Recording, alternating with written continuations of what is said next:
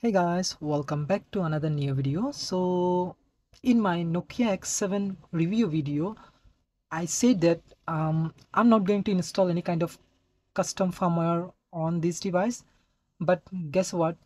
I just couldn't resist myself doing that actually. So I went ahead and flashed one of the best CFW available for Nokia X7, and today we are going to explore this firmware, and also I'm going to talk about why this firmware is better than the stock one. Although this thing does not really matter, but it's just fun. So let's find out. So the ROM is booted up as you can see here, and if I press menu button, you can see all the application here. So I have changed the theme here. So initially, like when you install this custom ROM, you will like get this theme. So it will be in Nokia Evolve theme. I don't really like Nokia Evolve theme as you can see here. So I have like changed to theme general and Migo by Blade, and I have also like removed the all kind of theme effect. If you turn on the theme effect, it will make the device slow a little bit, but as you can see here, but I don't really like theme effect, so I always keep it off. So if I go here, themes and general, and I can select theme effect, turn off. So right after, as you can see, there are not a lot of application because this ROM is debloated, so almost all the applications which are useless right now, all of them removed, but still there are few applications. If I go to internet section, so as you can see here, there are web browser, store doesn't work anymore, and I have installed Opera Mini. And media section, there are media applications here, and if you go to organizer, there are few other application. Navigation application, and also if I go to application section, I have installed this application here. So initially, if you are in the stock firmware, you will get about 200 MB of free storage to play with, but if you flash custom ROM, you will get about 300 MB of free storage.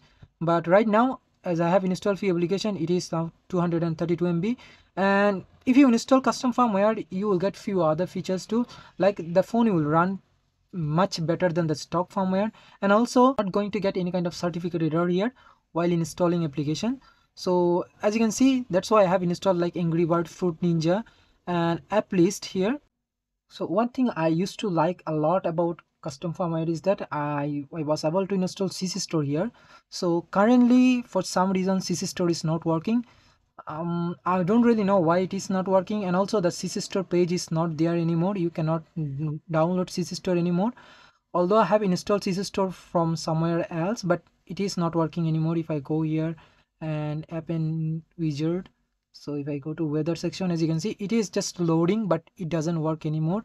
And I really used to like this CC Store because there are a lot of application, a lot of games, and almost anything which runs on Symbian are there actually. But unfortunately, CC Store is not working anymore, and I have installed one more store here, which is App List. App List does work, but right now I can't really install any application from App List. So as you can see, it can like load. So if I go to Star browser, if I want to install Star browser, download, and it will open the browser here, but it doesn't load anything more than that. Usually before I was able to install application directly from there, but now Sister Store and App List doesn't work anymore. But if you really want to install application here right now, you have to, like, there are few people who uploaded like application and games for Symbian devices. You can download from directly from there and install. Going with other things, I have installed JTube 2 here. So if I go and JTube, open JTube, so as you can see, JTube is working, and I can watch 720p video here without any kind of issue. So right now, let's try a NCS video. So NCS.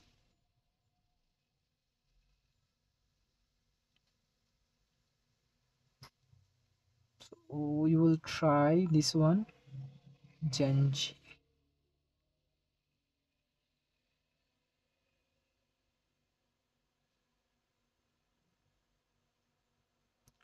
Let's see which resolution we are running. So 720p, as you can see here.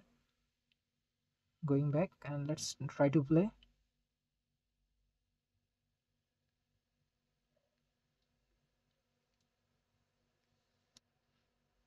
And as you can see here, the buttons are like adapted with the theme. So 720p video is working on custom firmware. Let's go back, and if I press and hold, as you can see here, all the application, this looks pretty good, unlike stock firmware. So this multitasking menu does look beautiful, and you can close directly from here. Okay, and few other things are available with custom ROM is that if I press and hold the power button, as you can see, it will give you option to reboot the device. So that is another option here. And going back, as you can see here, there is nothing much going on, but the main thing is that you will get much richer experience from your Symbian device. Let's try browsing from Opera Mini. So if I go to Opera Mini, and Opera Mini does work perfectly fine, as you can see, it's pretty fast actually. And if I go to Facebook, Facebook will work perfectly fine actually. So as you can see, it loaded the old Facebook and it does work perfectly fine. And if I go to Google here, Google will work perfectly fine, and it will struggle opening like newer pages, but almost all the pages it will work perfectly fine. So if I go webtrick.com, so as you can see, it loaded the webtrick.com pretty much usable. So the webtrick is pretty much usable. You can go to game section and you can download some games. Also you can go to theme section to download some themes. Maybe the themes are not available right now. Maybe let's try. So we go to enable section. Usually I used to download themes for my Nokia S40 devices from Webtrick actually, or Mobile 9, but those are gone right now. And also theme reflex are still available. You can download themes from there. So as you can see, the browser is perfectly fine. There's nothing much to say about custom firmware here. It is pretty much similar to the stock firmware, but it is the experience you will get from here is much richer, and everything works much better than the stock firmware. And if you really want to try custom firmware on your device, I will put the firmware link in the description below. I don't really think anyone will install a custom firmware here. It's just for fun. I have tried it. So that's all about a custom firmware on Nokia X7. Thank you very much for watching, and I will see you next time.